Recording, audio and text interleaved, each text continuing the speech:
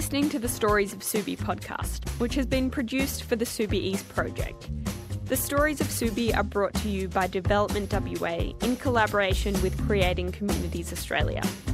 The Subi East area has a rich history, and we're bringing you conversations with the people who can provide interesting perspectives on the great memories, history and changes they've seen.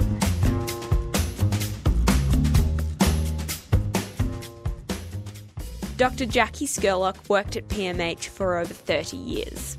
While she was there long enough to remember the original old wooden hospital, affectionately dubbed the Snake Pit, Jackie has kept that love and that passion caring for children throughout the decades. Tell me about the PMH Snake Pit. What was that? Well, that in fact is the original building in 1909 that was the hospital. It's a wooden building, and in my day it was part of emergency and was pretty grotty. So the old place was called the Snake Pit because it was pretty grotty. Pretty rough. But it ended up becoming the chapel and then the multi-faith centre. And so because it's, as far as I'm concerned, it's iconic. And I think you've got to remember that in 1909, children were seen at Royal Perth Hospital and admitted there, but not until they were 18 months old. And so under 18 months, really, they were just looked after at home, or that was it. People realised that they needed a children's hospital. And I must say, travelling overseas where I was often working in units that were attached to adult hospitals, I used to feel that the kids were looked on as almost second-rate patients, where PMH, Princess Margaret Hospital, they were kings. They were what, we knew that everything had to revolve around them. It was to do the best for them always.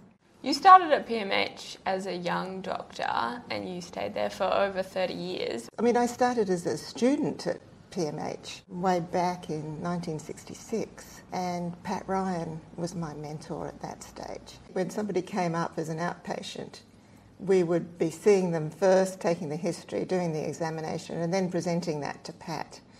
And that, in fact, really taught us a lot.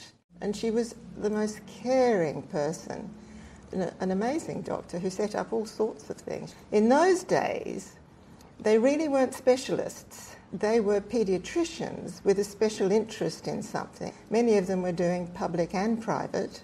Initially, they weren't even paid for their public work. They gave that free. They were called honorees. What was it about the culture of PMH that people were, going above and beyond? Yeah, I think it was just what you did. Morning tea, people would come and sit in this great big dining room and would be chatting, and you would learn a hell of a lot from what was being discussed. It was a really friendly place. I think that was it. And I think when you're a small hospital, then it's much easier. It was the day of the ward sister who knew everyone and knew everything. And she was God. When we first started, there were these great barn-type wards. So there was no division or anything. There were just beds down these huge, huge hallways of beds. And the ICU was this great big long building, and then it had a sort of small ward down the end with just 2 beds, and that was the intensive care unit. And they were really sick kids that were down there. You were terrified when you had to sort of look after those at night and things. It was in the 80s that we were monitoring a large number of babies. The SIDS Foundation had got going in 1977 with parents who set up a group in Western Australia to support those who had lost children from sudden unexpected death. And they were very involved with the coroner's pathologist, Dr. John Hilton. And you need to have people looking at the child to make sure, why is it doing this? Is there some underlying disease?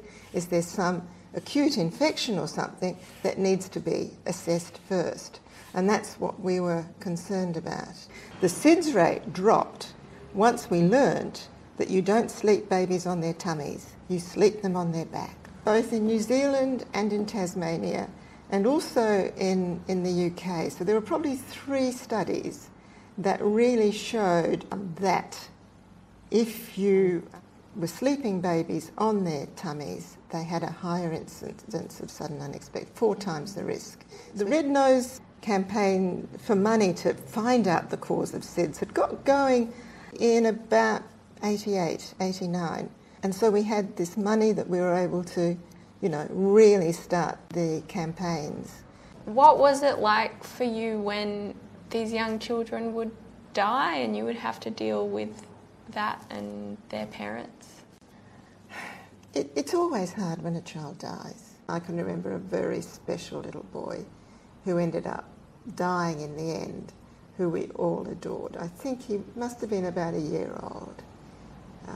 And he did have a very severe lesion, and he struggled, and he was just gorgeous, dear little toddler. But in the end, he didn't make it.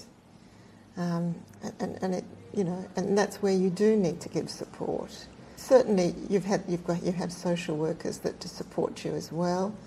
You try hard to keep children alive, but you realise at some situations that it's impossible. And I think it's just...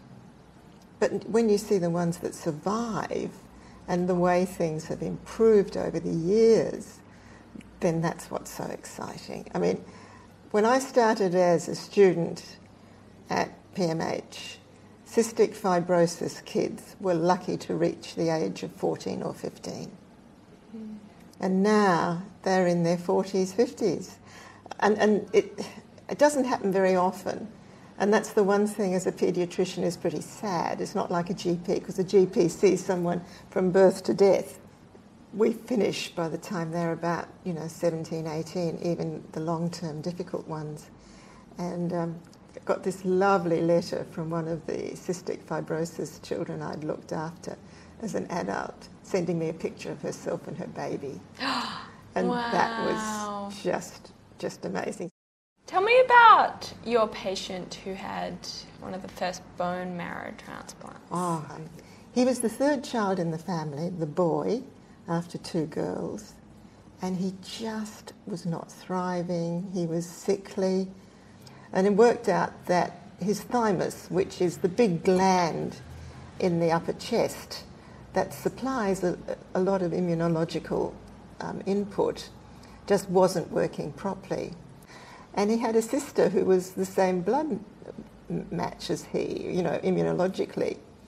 And so Dr. Helen Lays, who was the haematologist at the time, managed to do a bone marrow aspiration from his sister and gave it to him. So that was in 78. 78 he got the bone marrow transplant, and at the 79 telethon he was thriving, walking onto the stage with a great big tin of the money he'd collected for paediatric research. How hard... It was a pretty new thing to do at that time. I think it was scary to do because you knew it had been done in other parts of the world, and of course you've got to get the parental permission, but it looked as though this child was going to die. I mean, he really was ill. He looked as though he wasn't going to make it, and we knew that he wouldn't unless there was something that he was given. But I think it was within a few weeks that you could start to see his gut was coping and he was managing. He just thrived. It was super. And then I saw him at one stage as a dad, and I thought, this is just so exciting.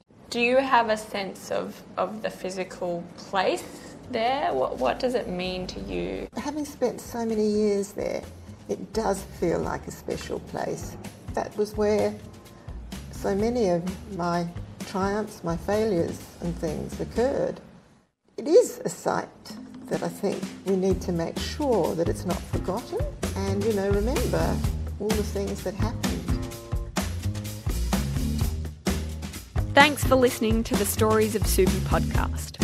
It was created by Creating Communities Australia for DevelopmentWA.